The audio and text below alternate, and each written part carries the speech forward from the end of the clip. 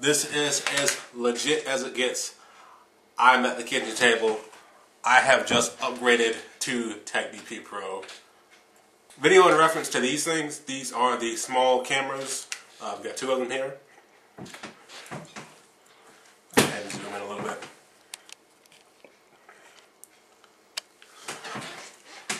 Reference to these two small cameras, this is the front side.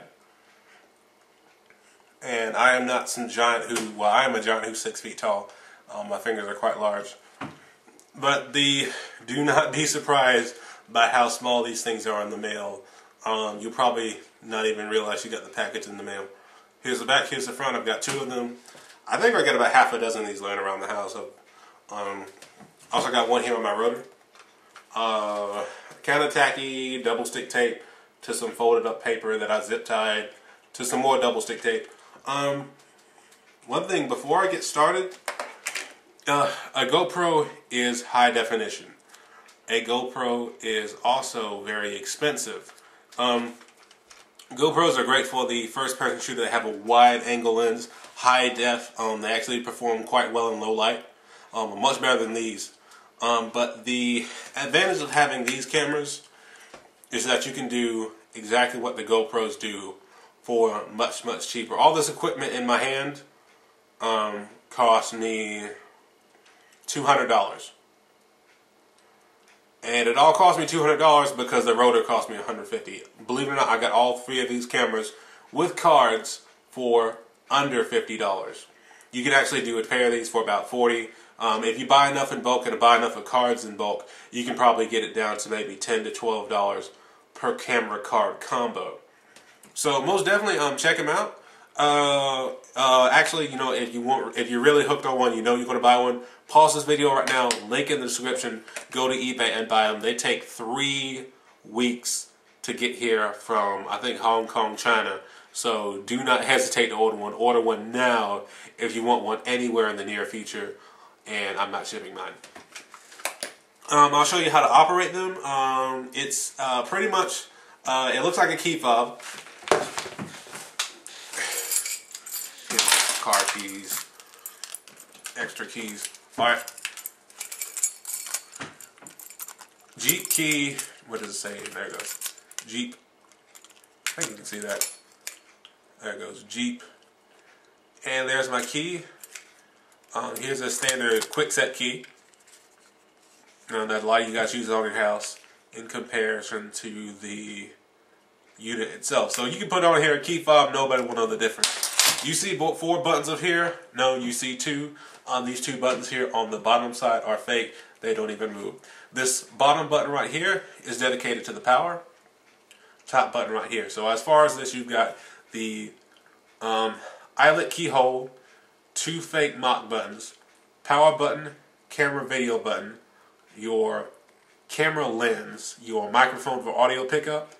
Here on the side, you do have a USB mini adapter, your micro SD card slot, and also a small reset button for when your camera goes nuts. These were made in China. They cost about $7. They will go nuts.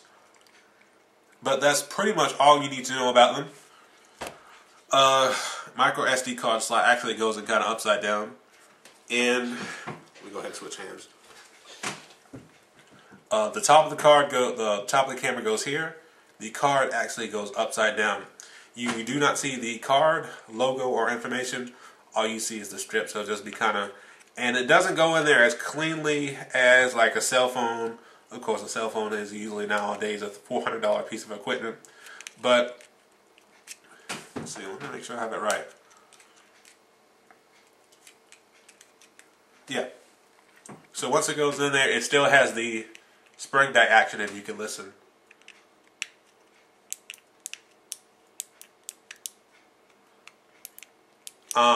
Same spring back system that a lot of micro SD cards have, and that's about it. Okay, so when you power the camera on, you hold this bottom button for a little bit. So on, let go, and then turn on. Okay, let's try again. On, let go. Okay, this camera unit is probably dead. As far as capacity, these are really, really great. You have a 680 620 by 480 at I think about 30 frames per second. Not too bad. It's a 4.3 aspect ratio. I wish it was 16:9. You can crop up the video. Just keep that in mind. It's a 4:3 aspect ratio and not widescreen like what you're watching now. As far as bandwidth, it does record in AVI format. The bitrate is a bit of a memory hog for something that shoots at standard definition at 30 frames per second. It's roughly 1 megabyte per second of video. So a 5-minute video taken with this thing is going to be roughly 300 megabytes. That being said, this is pretty much something that you're going to have to do a lot of frequent memory dumps on. I've got a 4 gig card in right here. I wouldn't dare try anything with a 1 gig card or a 2 gig card. You just run out of video unless you had just one shoot. So this is something going to be using all day. Be sure to have a 4 gig card, preferably an 8 gig card. These do have a battery life of I think about 30 to 45. Yeah, and they're quite durable, somewhat durable. And if you break them, they're only $7. These have a battery life of roughly 30 to 45 minutes. So keep that in mind. Don't go and buy a 16 gig card. For one, it might not be compatible, and then you have a lot more memory than battery life. And while you charge it, you could go ahead and wipe the card and move the card content to your computer and have a fresh empty card ready to go.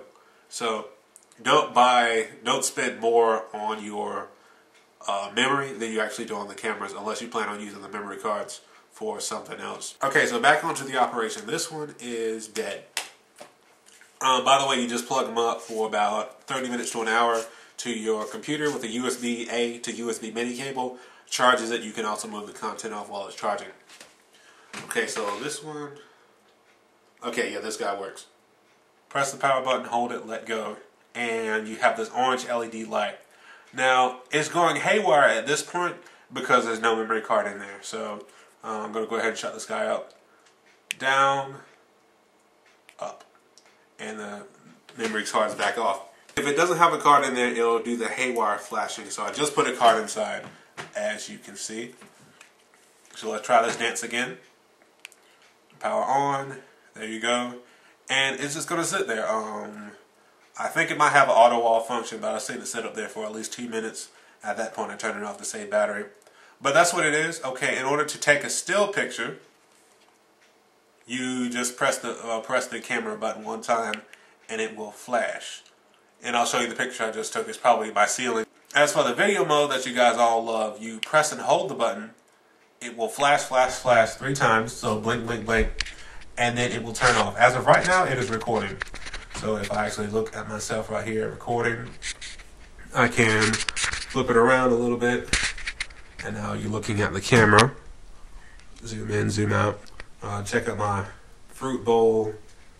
Yeah, Mike's kitchen table didn't have a fruit bowl. It also has some sound. At this point, I will trim down my video camera sound and do to the main sound. I'm not going to show you all of my house. I want to be as private as possible. But it's a kind of cool camera. So now it's time to turn the camera off. Right now it's still recording. Press the button once. Don't hold it this time, just press it. Light will come back on. The recording has stopped, and it is now back into its main standby mode. And then you power off with the bottom button. The LED isn't too bright. If you do this during the day, you'll probably be able to see it, unless you've got some like crazy funky lenses. But that's the camera. As far as this, I'll give you the link information. If you have any more questions or this video sucked, send me a message or comment down below. Deuces. Be safe. Stay cool. God bless. See you later.